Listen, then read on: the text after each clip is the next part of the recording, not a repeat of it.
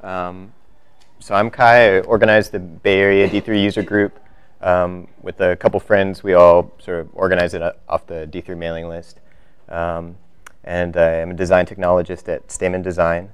And I have some, I don't have slides because I am going to sort of open these interactive examples and play with them and talk about them. But the links are at bl.ockс.org/syntagmatic, which is my GitHub username. And it's this first BIDS data science lecture notes. I have a couple projects on here that you could explore. But really, I just kind of want to get into D3 and what it's all about and how you can use it to visualize, especially in this talk, multidimensional data. So data where you have more than 3 dimensions or attributes on each data point. So really quick, let me just give a couple D3 resources because D3 is just a sort of many things. It's a JavaScript library. It's also kind of this. Oh. It's hard to hear you over there yelling. Hold on, we'll enable it.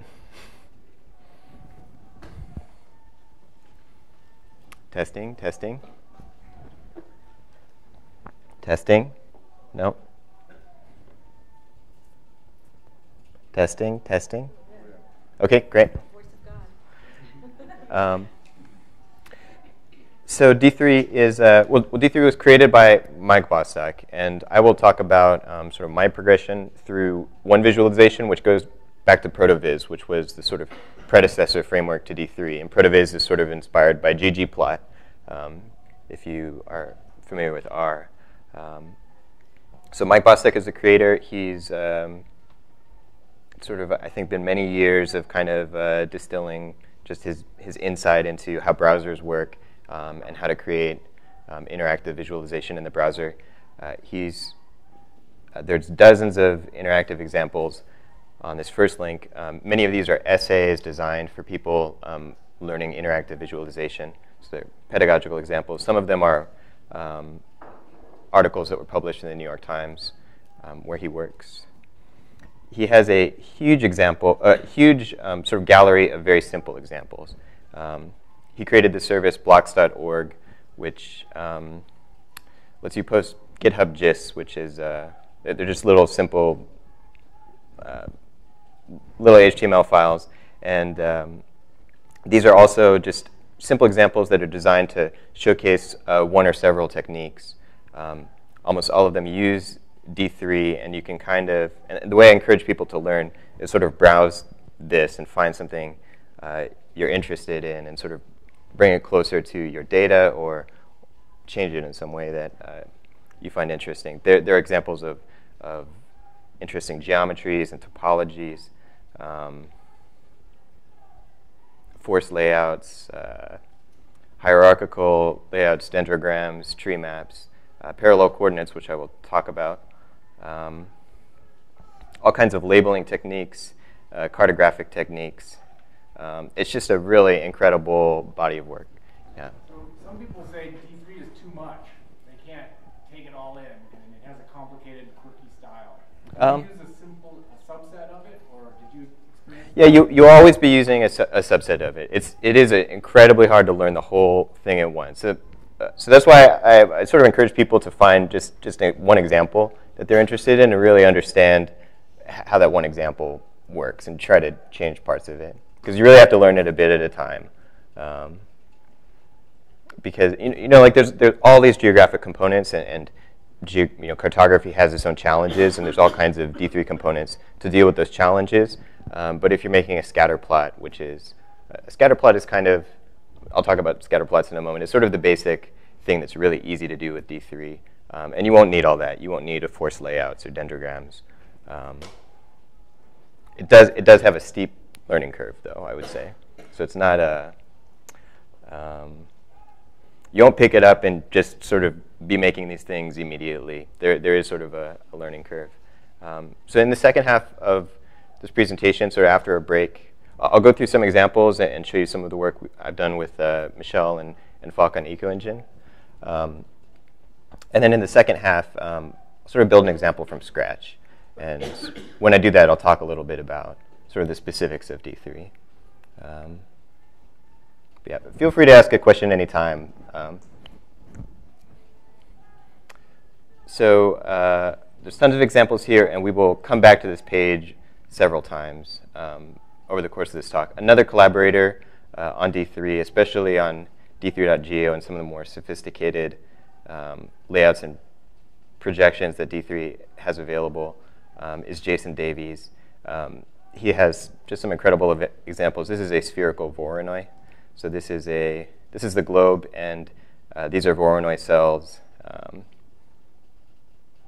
for airports. So this is a cell where LF Wade International Airport is the closest airport to every point in this cell. And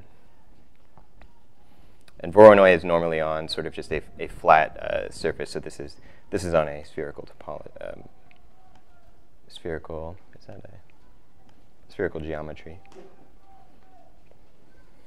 There is a big list of D3 examples that Christophe Viau has made. There are literally thousands of examples. So Mike Bostock has created on his own hundreds, probably more than 1,000, but hundreds and hundreds of examples. And if you include the whole community, collectively, we have created thousands and thousands of examples, literally thousands. So on this page, there's 2,000. I think there's an updated list somewhere, because I know the number for this list should be closer to 3,000. Obviously, I'm not going to get to it all in this talk. I'm going to take a really specific sort of approach oriented around multidimensional data. So a really nice multidimensional visualization. I'm hooked into the audio, great. This is the world distribution of income of people. This is Hans Rosling plot. $1, so, $10. Let me skip ahead. He did this wonderful talk in 2007, wonderful TED talk Asia where and Sub-Saharan Africa. The he was looking at different demographic properties of countries and comparing sort of fertility rates and life expectancy and female literacy across various nations, and how that's changed from the 1960s into the modern era. And it's these sort of animated bubble plots. So time is encoded as an animation in this plot. And it encodes several dimensions of data. So we have a scatter plot where you can pick on the x and y axis 2 dimensions. And so you could put life expectancy and fertility rate. And then we have the size of these bubbles. So normal scatter plot, they're just sort of equally sized marks. In this one, these bubbles are sized based on the population of the country or continent. The color is the continent, so that's sort of a 4th encoding. And then time encodes the 5th dimension, which is the change over time. So and there's a D3 example of exactly this type of visualization. It's not labeled super well. So to get sort of technical here, when we're talking about using D3, let's just see where my time is at. The way that it works is you take a data structure. So let's say you have a CSV file, a table, and you bind. So there's many ways to do it, but this is a sort of what's happening here. You bind a row of the data to HTML elements, so elements that are in a web document. So in this case, we're using SVG. If we sort of inspect this page here, SVG in every country is a circle element. So the data is bound to that element. All of the properties of that data. It's the life expectancy in years for every year, and the population, and all these things change over time. And so D3 gives you a lot of tools for these kinds of animated transitions and specifying kind of how the visual encodings come out. The visual encodings actually come from SVG, which is scalable vector graphics. So it's kind of it's its own sort of graphics technology. There's also HTML5 Canvas and normal HTML and WebGL. There's various graphics technologies you can use in the browser. And most examples in D3 are SVG. So it's really oriented around that. So you're binding this data to these elements and then changing some aspect of the visualization, using quantitative scale. So I use a more, what I consider, consistent sort of way to visualize multidimensional data. So that was up to 5 dimensions. And once you get past 5, it gets harder and harder to add more. If you try to put 7 in a visualization like that, you really start, you've already used like the 2 sort of spatial dimensions in the screen, and you've got color and size, and you can get creative about it. But why I came to D3 was this visualization. Yeah. Maybe you're going to get to this, but I think I'm still looking confused. Is D3 programmatically generating the HTML? It is, yes. So we're not writing anything. You are not. D3 generates that for you. So in the second half of, I don't want to dig too much in the code here because you can really sort of spend a lot of time on the details. I'm trying to get the high-level overview of sort of how this all works. But it does. That's absolutely how it works. So it's generating SVG elements. Okay, so parallel coordinates. This is sort of a case study. So this is a specific visualization, and it's one that I've sort of taken and extended, and is very useful for multidimensional visualization. How it works is, let's zoom in as much as we can here, is each of the dimensions in your data set become these parallel axes. So these are all cars in this parallel coordinates, and every line going across, let me see if I can find a single one. So every line going across is a car with its various attributes. So this car has 8 cylinders. It weighs about 5,000 pounds. It has all these properties, and it's kind of a multidimensional scatter plot. So it's a way to, so you could add as many dimensions as you want, and every new dimension, and dimensions don't have to be the same units. We have horsepower, seconds, miles per gallon. In fact, every unit in this visualization is different. Time, number of cylinders. And the advantage to this technique is, okay, and then we also have these range filters. So on each of these dimensions, we can put this range filter to drill into the data. Because up here, it's sort of a cluttered mess. But being able to sort of drill in and see something specific is sort of the power, the interactive power of this technique. And the reason we plot them all as lines rather than bars is just so we can overlay them and see trends when there's a lot of data. So ProtoVis, as I said, was this is the precursor to D3. It was based on this idea of visual marks as the unit. So there are these marks, and the marks then generate SVG. The different thing about D3 is that it doesn't have sort of this concept of visual encodings as the primary thing. It just lets you access HTML directly. So really any web technology, which is, I mean, that's its own huge sort of organic thing, all the web technologies that are available, but you can access them all with D3. And it makes it easier to do interactive transitions, sort of novel techniques. So Mike ported parallel coordinates to D3. It's the same visualization. And this is sort of what I started with. I took it and applied it to the USDA nutrient data set. So this is a data set. Maybe I should zoom in so you can read these labels a little bit. And see if I refresh the page, if it lays out well.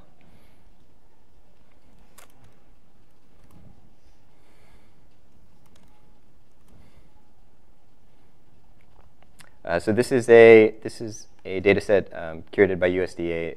It has about 8,000 foods in it, and this is a subset of the data, and it's subsetted in 2 ways. So the actual data set has about 8,000 foods in it, and this is only 1,000 foods, roughly. And the actual data set has 150 dimensions, and this is only 12 or 14 or something. So in a moment, I sort of iterated on this to show the entire data set.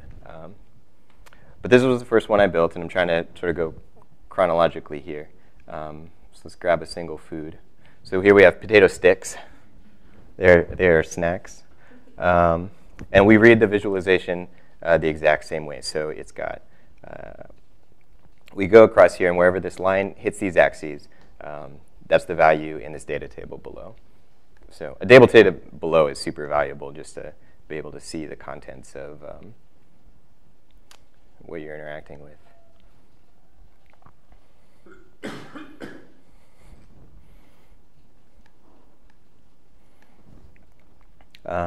So I spent some time with this visualization.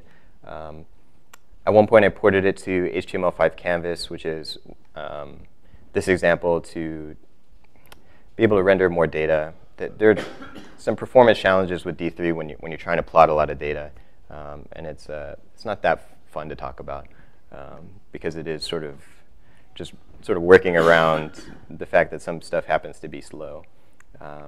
But this is a way I could show the entire data set. And I just want to show sort of the big example of when you have a lot of dimensions in your data. So this is one where I used a fisheye distortion. Let me turn off the distortion here. So this is almost the entire USDA nutrient database without some like dehydrated spices, because they were sort of outliers in the data. This is all per 100 grams of food.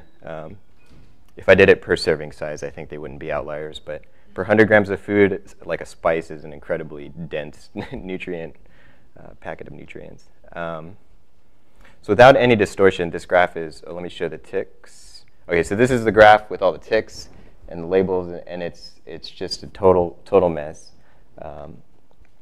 But it's interactive. We add this distortion, and it sort of just peels apart. How the fisheye distortion works is kind of gives you this sort of Rolodex thing where you can zoom into a particular area. And then the interaction that I added to make it usable is you can click on a food, and the dimensions reorder themselves so that the scaled Y value of this food is always decreasing. And so here we have beef, and it's got, I can't read water here. This beef has 60 grams of water in it, 2.2 grams of lysine, a bunch of amino acids. We had the ticks here. So is all this data stored in a table cache, or is it dynamically pulling it from like an API? This is all just in the browser, all happening here. So yeah.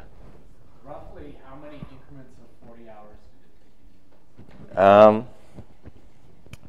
take you? That's a good question. Maybe 6 or 7, but spread out over a couple years. It's sort of it's my garden. You know, I go to work on this every once in a while. In the future, I'd like actually to, as I said, make it all scaled to serving size. And then I don't represent null data very well, so I'd like to get better at representing null data because it's a fairly sparse data set. There's a lot of, if we go over here, there's a lot of specialized fats, and so USDA doesn't collect data on those fats for every food. There's interesting foods in here. There's like, I think there may be walrus. Yeah, here we go, walrus meat. Ethnic foods are like a lot of Alaskan native foods. So there's also various whales, beluga whale oil, flipper and liver and stuff. But this is the technique, is parallel coordinates. So in this idea of D3, just sort of connecting back to D3, kind of the element we're working with that we're binding the data to are these lines that would go across, these polylines. And the attribute, the visual attribute is at each dimension, it's where it intersects. So if you're interested in using D3, I've turned this into a library that sort of works more generically with just sort of lots of types of data. You can drop in a CSV file, and it should sort of work. So it's a kind of this reusable chart style, and it's a good place just to sort of explore what is in your data that might be an interesting visual encoding to make some other type of visualization. And lastly, sort of to connect it back to what I want to talk about is how I used D3 to collaborate with people here at Berkeley on the EcoEngine API, which is a collection of observations sort of in an API that unifies them by space and time, so you can query using these sort of range filters.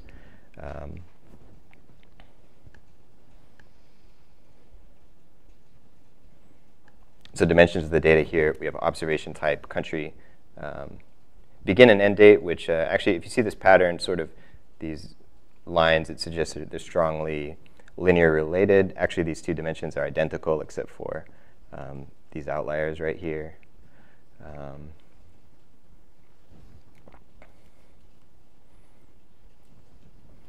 So that's the idea. So let me show you some EcoEngine examples.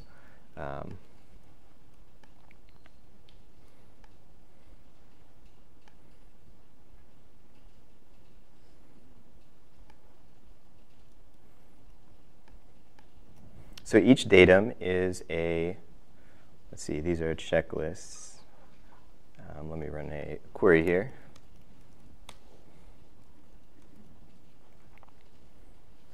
So in general, the datum is a specimen observation. It's got a scientific name, a country. Sometimes it has a geocoordinate, and it has a time that the observation was made. And so with Stamen and Berkeley, we made sort of these tools. This is with Leaflet to explore these specimen observations. So one of the issues we ran up against sort of in making this exploration tool, and that we use a D3 technique to sort of start creating a solution for, is that when you plot these sort of marks in Leaflet, they can end up on top of each other. So we have this sort of perceptual error, which is this error of occlusion, because we have just a bunch of circles and they have, there's no way to see behind them. You could add some opacity. There are some tricks you could do. But it's hard to tell the density of, I mean, you can tell that they're dense here, but exactly how dense, that's the question. Because we're trying to, sort of be as quantitatively accurate as we can in visualization. So some techniques that, what is Leaflet compared to D3? oh, sorry, Leaflet is a slippy map sort of tool. Slippy map. So it's slippy in that you can sort of slip around like this. So Leaflet is generally always on a Mercator projection. Okay, so I'll take a short sidetrack into D3.geo while we're on Leaflet. So if we zoom out all the way here, so you'll see I always like to sort of scroll down here just to see how sort of grotesquely distorted Antarctica is. So Antarctica is just sort of like pinned like a frog, like to the bottom of the map. I mean, Antarctica, right, if you saw it from space, it doesn't look like that. And there's no way to change the way it looks, really, in Leaflet. It's just like that. It's the Mercator projection. So D3.geo, which is a fairly, I mean, it has its own sort of learning curve. Let's see if I can find a transitions example here. Is this it?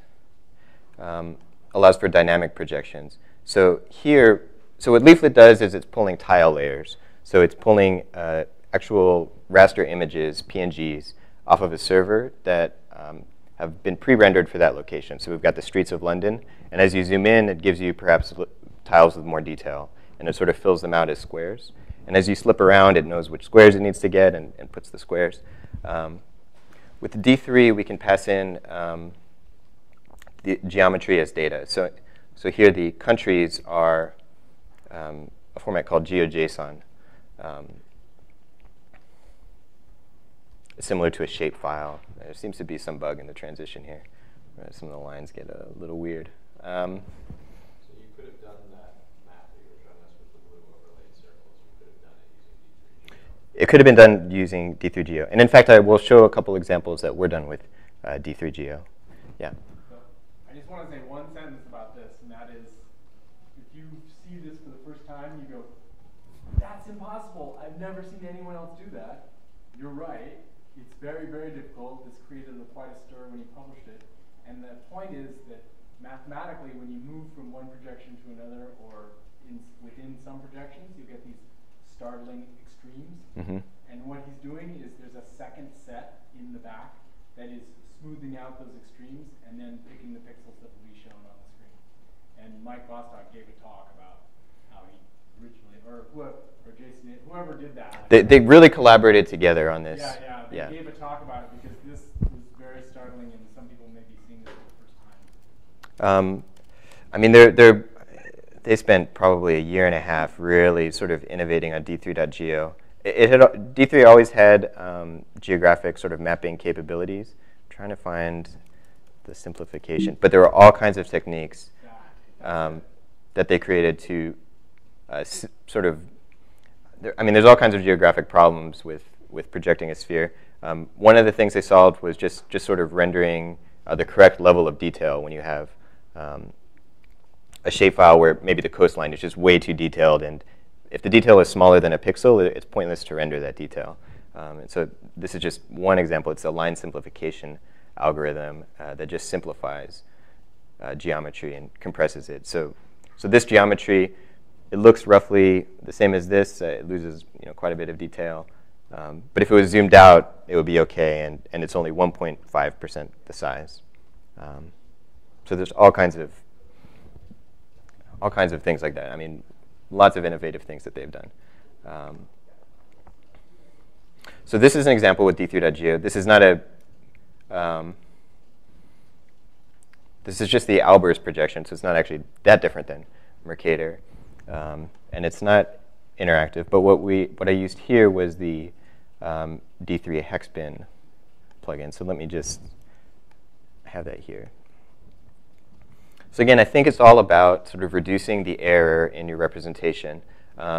So one type of error that we were just sort of talking about is projection error, the way that geographic projections distort angles and areas. When you are talked about errors of occlusion, when you just are sort of plotting points and they end up on top of each other, really telling how many are there. Binning is a way to sort of accurately represent the quantity of data in a particular cell. A problem with square bins is that square bins are not sort of symmetric in terms of their adjacencies. So there's 4 squares that are close to each square, and then they're adjacent to 8 squares, but 4 are on a diagonal, and 4 are right next to each other. So they have this sort of lack of symmetry. And hexagons have a symmetry of adjacency, and they just look cool. So I decided to try to use them with EcoEngine. So in this example, we just have, I got all of the observations that were geocoded of western fence lizards and dusky-footed wood rats, and we're just interested in the co-occurrence of species. And so I worked from Mike's bivariate hexbin example to create this. And sort of the only interaction here is that you can toggle on and off these layers. And when you toggle on and off these layers, it's actually smoothly transitioning all of the hexagons. It's not just swapping back and forth between 2 layers or having, there's not just 2 layers that are on top of each other. It's actually sort of combining the data, and there's a color scale sort of shows the co-occurrence. So it's actually gray here. So you can see these ones when we just have wood rats on, this cell is red. And we turn on lizards as well, it turns gray. So that's just sort of a simple example application of this technique. A couple others that we did.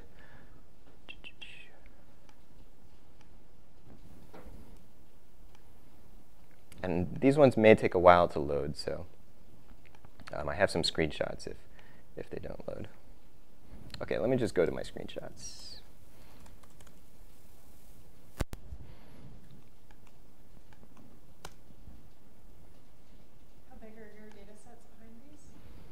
So these are, how big is EcoEngine? It's like 5 million, but it depends on the species. So those are the kind of Yeah, so this is one. So this is one that's on a non-traditional. It's on a non-Mercator projection, and it should be loading. Can I not? Can I not change my? Oh, here we go. Should be loading here. So here's the first about 3,000 observations. But I just let it run for a little while and got 100,000 observations because I'm just curious where in the world EcoEngine observations end up. And I found these. I think these are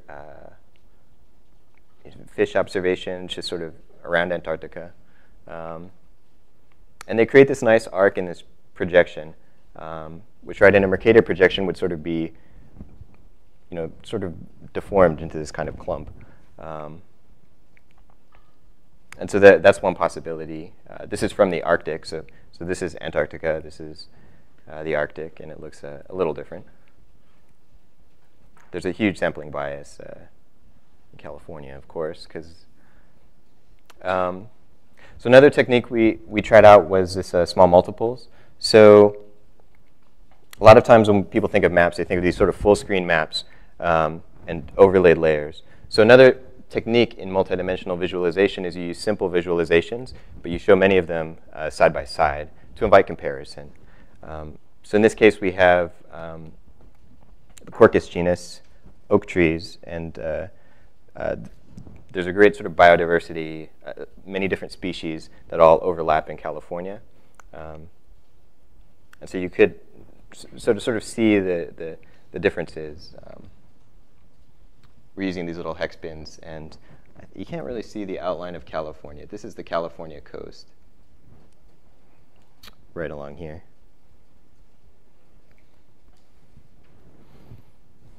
Here's another. So this is more.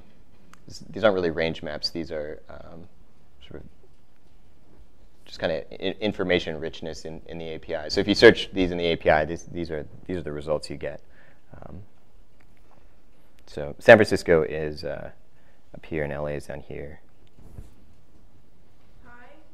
Yeah. Is this just for visualization of co-occurrence, or is it to aid in searching and downloading data? So when I made this, I did add one for searching data. So the Quercus one actually has a secret. Oh, and this dusky-footed wood rats over decades is just an example of small multiples. So small multiples, you can get creative about which one is. And so in this case, instead of splitting it out by species, it's the same species over and over again, but split out by time to see a temporal distribution. So to answer your question, there is a secret search on the Quercus page. You can put in a search term here. What's something we could search from EcoEngine? So we can put Tarika and split it by scientific name. Hopefully it'll load with some haste.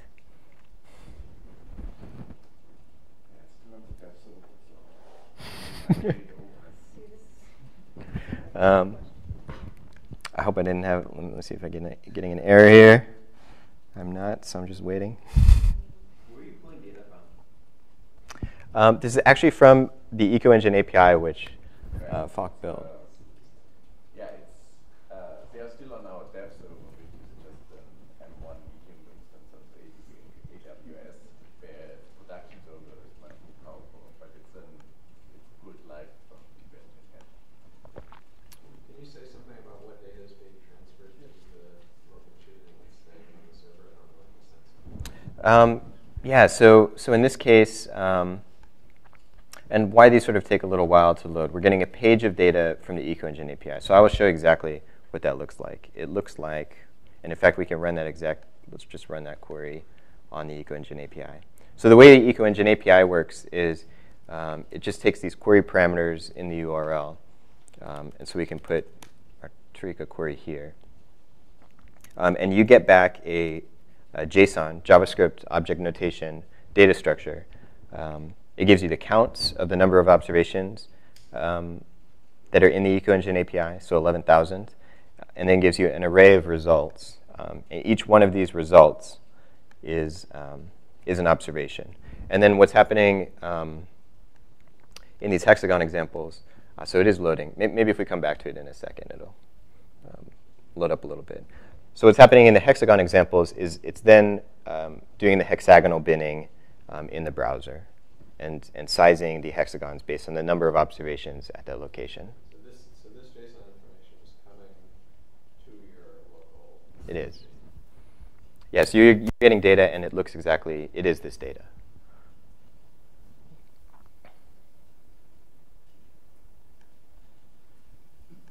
Yes. I noticed there's a GeoJSON entry there. Are you actually using GeoJSON interoperably with, say, some of the other GeoPython or GeoJavaScript? You take the GeoJSON itself and move that around as its own thing. Right. Right now. That's what's happening in that example with Leaflet. So this one page, hopefully I didn't close it. So in this one page, actually this one just happens to be built almost all with D3, but this map is Leaflet, and it uses GeoJSON in sort of a kind of standard. Did you have to massage it to when you passed the data, or did it just work? Just what you got, you passed, and it worked? I'm sure I had to massage it. I don't remember exactly what. That's what I'm trying to get out of you. Yeah.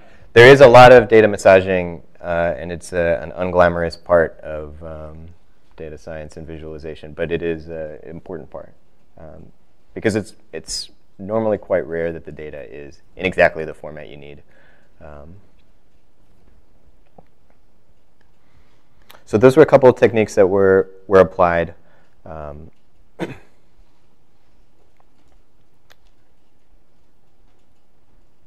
could think about supporting the hex binning within the Mm-hmm. the values for the hex bin. Right, exactly. Be actually an interesting thing to do that hex binning on the server. So I guess I would say. So those are just just a couple examples from this huge page of examples that I worked from to create these plots in EcoEngine. And so D3 is just incredibly rich in the number of techniques that have been demonstrated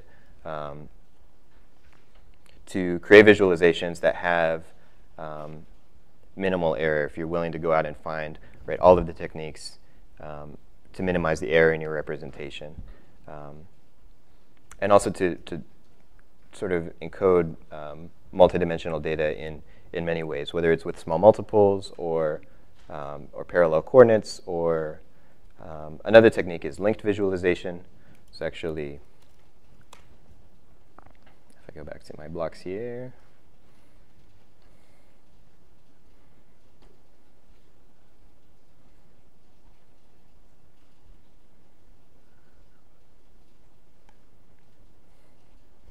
So in this example, these bar charts below just show the distribution of selected foods. And so as I interact with this chart, this linked visualization provides a little extra context. And so D3 is very good about it's tricky to do. It just doesn't come out of the box. You have to figure out how it works. But once you figure it out, it is easy to create these kind of linked views to take advantage of the strengths of two visualizations that whether it could be a scatter plot in a map, to understand sort of the relation of the quantitative data with the spatial relationships the data contains. And so that's it. That's sort of a brief overview of how to use D3 to visualize multidimensional data. So I'll take a couple questions. If anyone needs to go ahead, and then I will do in the second half, I'm going to do an example from scratch. If I introduce people to D3, I actually tell them it's actually two things. One thing is basically a DOM manipulation library, very close to jQuery. And so the DOM is the document object model. Yeah. So on a website. Then it comes with like this lots of goodies for visualization, but those are basically the two things. Mm-hmm. You could basically, if someone knows jQuery, whatever you can do in jQuery, you can do also in D3 without even getting to graphics. You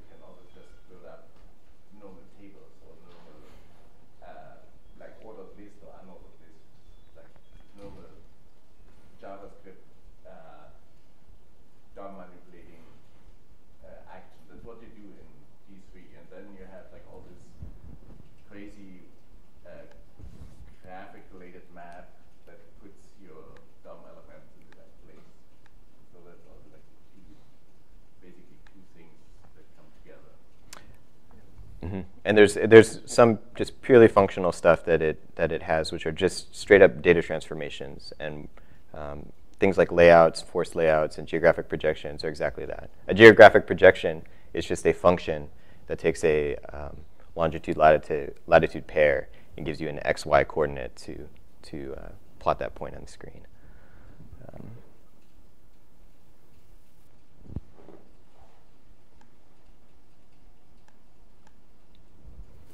Yeah. Would there be any reasons for anybody not to use D3?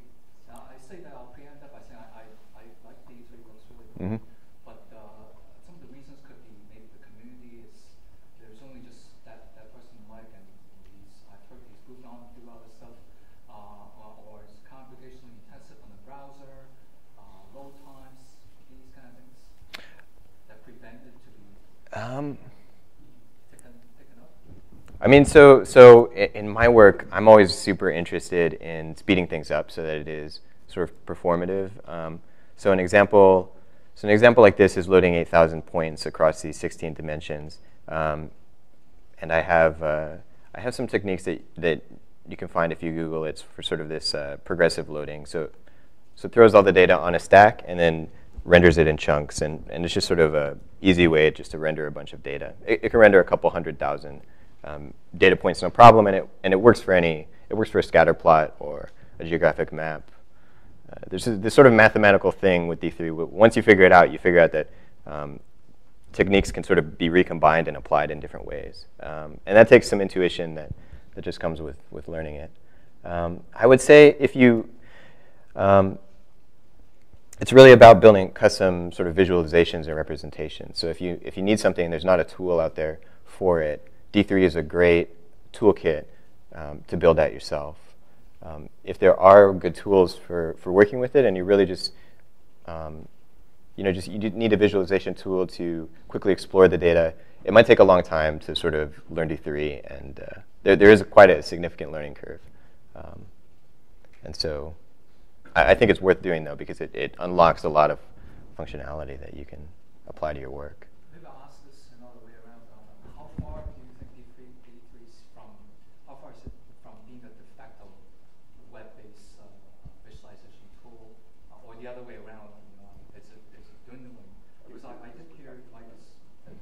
I would say it is the de facto sort of visualization community, just in terms of the quantity and quality of examples and people in the community. I mean, I would say Mike and Jason really are sort of at the forefront of the community, and then there are hundreds of people like me who dabble and use it in our work. I was just showing some examples of Sarah Quigley, for example, who works at the university and does a lot of work with Sankey diagrams, which are another excellent visualization. They're useful. So these data structures called trees, which are these hierarchies.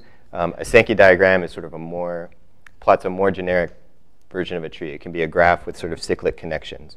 So it could plot a tree that is sort of a subset of what a Sankey could do. But it can also sort of show connections that, so this Stu has a financial block, and there's two things that are problematic in this collection of cases where students have financial blocks. And these two problematic things could both be solved by this one solution. And so that's just an example of, so the Sankey diagram actually,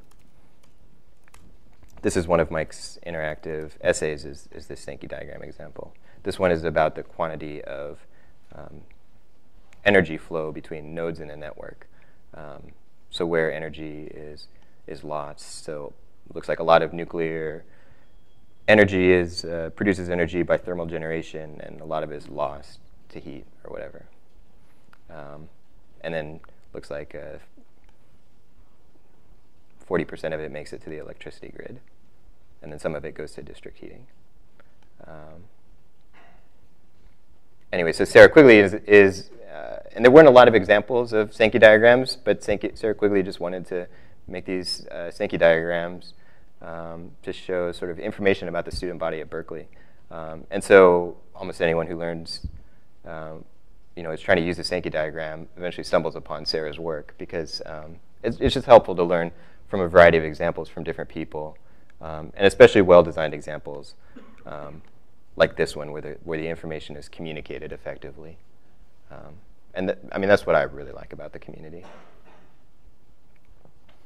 Yeah. When you put the canvas, how do you get around lack of mouse events? So Canvas has mouse events, but the only thing you get are the X, Y coordinates. So a lot of times that is enough to create interactions if you have projected the data in a way that is invertible. So this is a just kind of mathy, nerdy thing. So I do have several examples of Canvas interactions in my blocks. It's kind of one of my things. This is super nerdy, but so for selecting on a canvas globe, this is a canvas globe, and when you hover over a country, it highlights the country. And the globe is rotating and stuff, and there is no, so this is only interesting to people who know a little bit about D3. There are no SVG elements there for mouse over events. So the trick in this visualization is that I've plotted, there should be a hidden here just so I could talk about it. I've plotted all of the countries in an equirectangular projection, just a static equirectangular projection. And I've given them all a different shade of red. So there's only 200 and some countries, so they can all get one shade of red. And I have actually an object that can go from a shade of red to the country and know what country it is. So when I put the mouse anywhere here, what I do is I invert the projection and then find that point in the equirectangular projection and then see what color red that pixel is. And then I know what country it is, and I can highlight it in the map up here. So as I said, it's a mathematical thing, and once you realize that any projection you can invert, you can go back to you can sort of look up the source data. It's the same with bins. So hex bins, you can also look up which bin it's in. And then a more sophisticated technique actually is quad trees.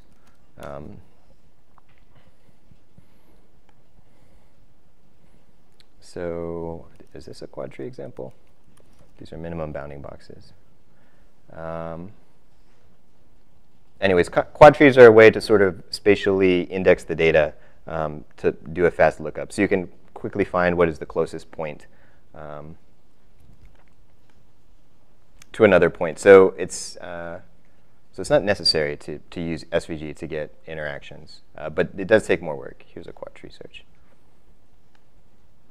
So this is finding, I think, the closest 6 or 7 points, and it's doing it algorithmically.